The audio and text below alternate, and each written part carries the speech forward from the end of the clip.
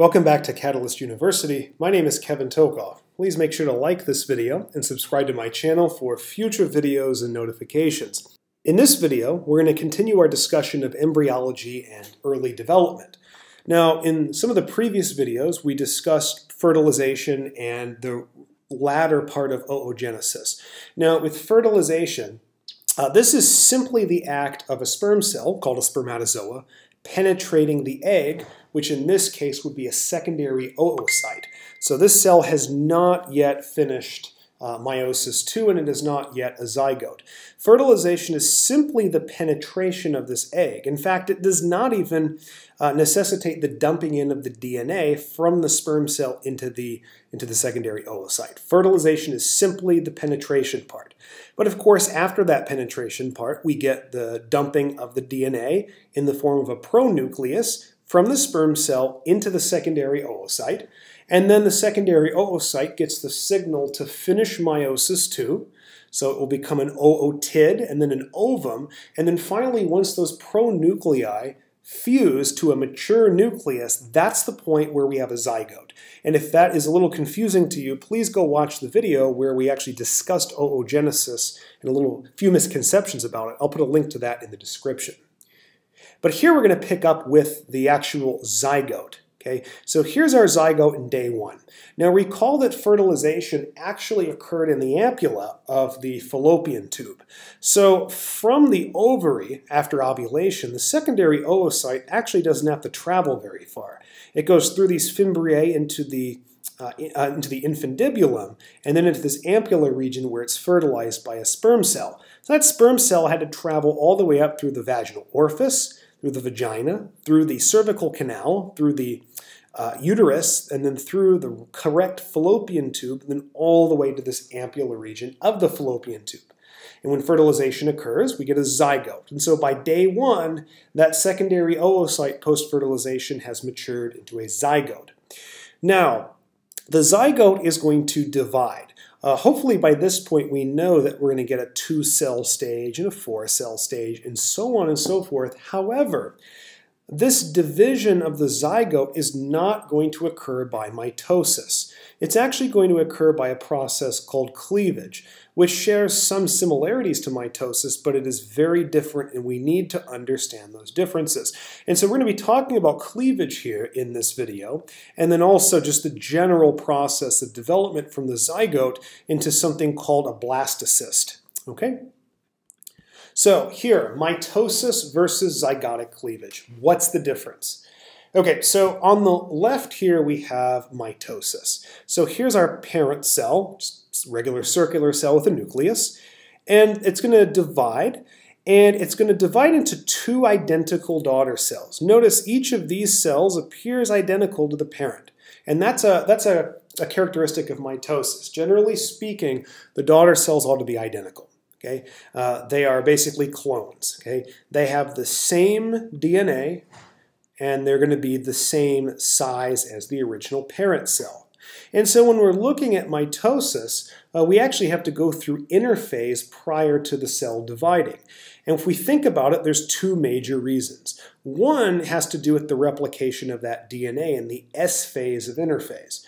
I mean, if these 2 daughter cells are to have identical DNA, and you're dividing the cell in half, it would make sense you'd have to replicate the DNA in the parent cell prior to dividing in the M phase, which is mitosis, where division actually occurs. So the DNA would have to be replicated, so you have to go through the S phase. But also, you have to go through these G1 and G2 phases that flank the S phase. And these Gs stand for growth. Logically speaking, if we wanted to divide this parent cell in half, and get identical daughter cells, which are identical in size, this parent cell would roughly have to double in size, right? It would have to double in size first before it divides into 2 identically sized daughter cells. So G1 and G2, the cell's going to have to grow, okay? That is the parent cell. And of course, there's other things happening in G1 and G2. There's also organellar replications, like the mitochondria replicate, the centrosomes replicate, etc. But the idea of the cell has to grow. Okay. And that's one of the major things occurring in these G phases, particularly G1. Now, cleavage is different, okay? You'll notice when we look at the general progression of cleavage, you don't see any growth phases. So we're just going to have an S phase and interphase, mitosis. S phase, mitosis. S phase, mitosis. So here's an example of cleavage. This actually would be a zygote right here. And it goes through a cleavage. And notice we do get two cells here, but notice they're each basically half the size as the original, okay? So cell gets divided in half. You now have two daughter cells that are half the size of the original. Now, do these cells have the same DNA? Yes. They have the same DNA because we still have the S phase in cleavage during interphase. Okay? So the DNA in the parent cell is replicated and then that division occurs. So that means the replicated DNA would be equally apportioned between these two daughter cells. And so you don't have to worry about, having the number of chromosomes. So the same number of DNA molecules. However, the size of these cells is roughly half that of the original. And why is that? That's because we don't have any growth phases. There's no G1 or G2 phases when we have cleavage going on. Okay? And there are mechanisms in place inside the cell when this is going on, inside the zygote and resulting daughter cells that basically allow interphase to bypass G1 and G2. Okay? The zygote is actually pretty big. I think we know that the oocyte, that is the egg cells, are fairly large cells. Okay? So that being said, the zygote's about the same size. So the zygote's a pretty big cell. And so it can actually afford to be split many, many times over without growing in size. And then by the time all that's over with, all the cleavage events, you're going to have cells that are going to be roughly the same size as a regular cell that you'd have in an adult body. So this zygote's pretty big, so it can afford to be cleaved without growth. And we're going to see many, many cleavage events, and these cells are going to get progressively smaller because they're not growing. So if we go back to this of what we see in the fallopian tube, when we undergo one cleavage event, we get the two-cell stage. Then each one of these daughter cells is going to divide, and we'll go from a 2-cell stage to a 4-cell stage. And then those will all divide, and you'll get an 8-cell stage. So here's a good diagram of this. Start with the zygote. First cleavage event gives us the 2-cell embryo.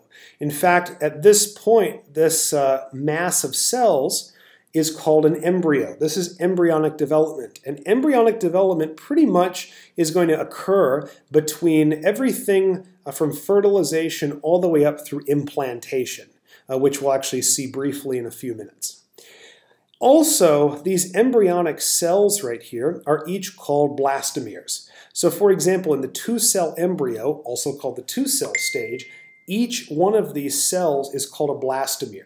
So when the zygote undergoes one cleavage event, you're going to get 2 blastomeres. All right? Now the 2-cell embryo is going to undergo cleavage again. And if we assume both of these undergo cleavage at roughly the same time, then we're going to get a 4-cell embryo. Sorry about the beeping there on my phone, having a conversation. And so now we have 4 total blastomeres. And then you can imagine the 4-cell embryo is going to undergo another cleavage event, and we get an 8-cell embryo. Okay. Now, when the 8-cell embryo, so 8 blastomeres, undergoes cleavage, assuming all of these undergo cleavage, you're going to have 16 cells here, or 16 blastomeres. When you end up in this 16-cell stage, this cluster of cells gets a special name. It's called a morula. All right, and actually, I don't think it's visible here on the this journey here through the fallopian tube, but the morula is going to exist somewhere between about days 4 and 5. Okay, that's when we see the morula. Right.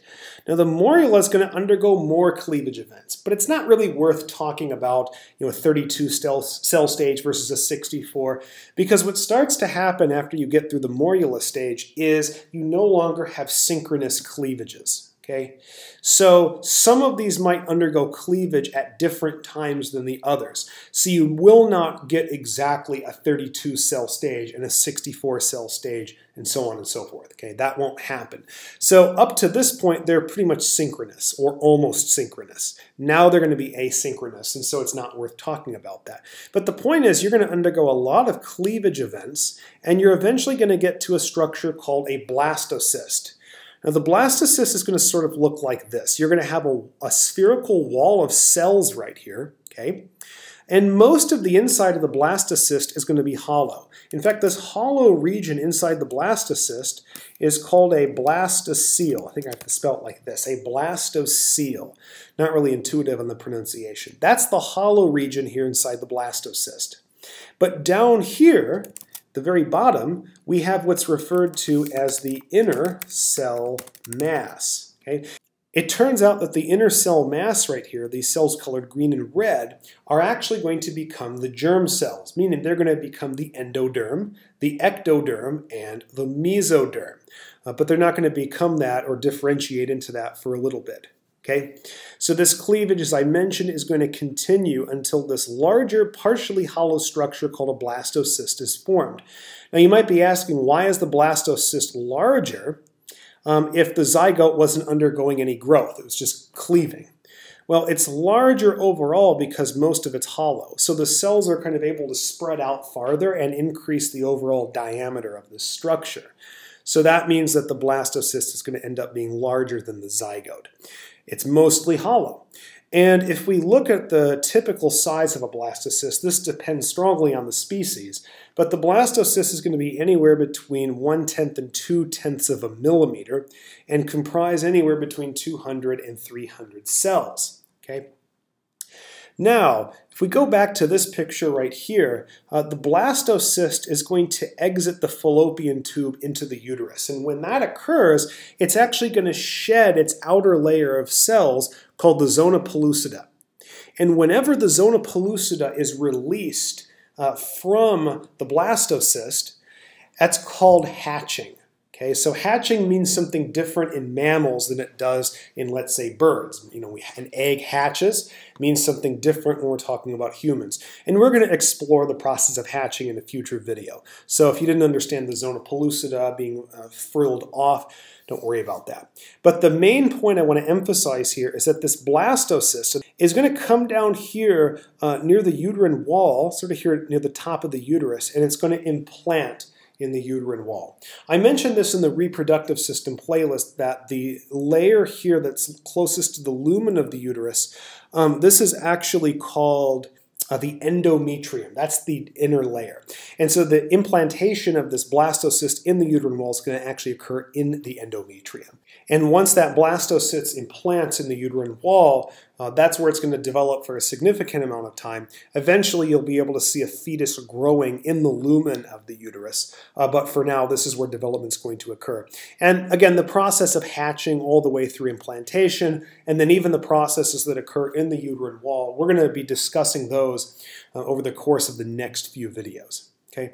But before we conclude this video, I just want to show you some very, very cool images. These are taken on scanning electron microscopes. It's a very powerful technique that allows you to get extraordinarily high resolution images of some of these structures. Now, they don't actually color like this. These are colors added in so we can actually see different pieces. But this right here, this is actually a human secondary oocyte. Okay.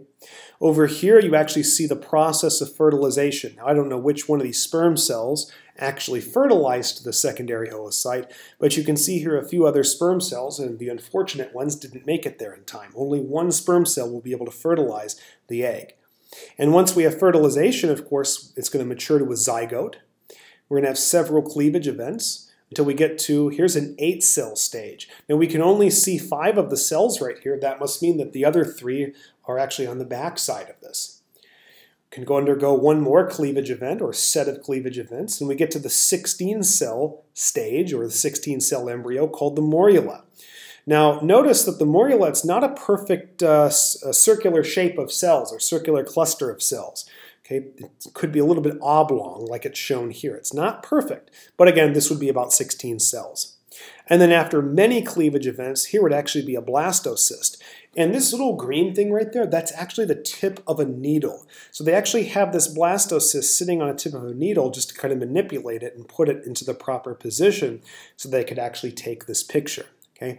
And this blastocyst, we're looking at the outside of it. So for the inside of it, most of it would actually be hollow.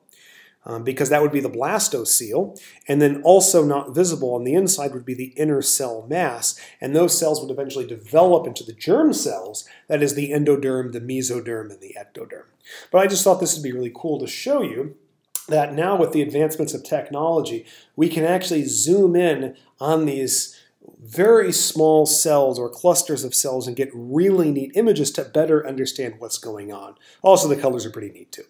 All right, please make sure to like this video and subscribe to my channel for future videos and notifications. Again, in the next video, we're going to talk about the process more of hatching of the blastocyst and then leading up to implantation. Join us then. Make sure to like and subscribe.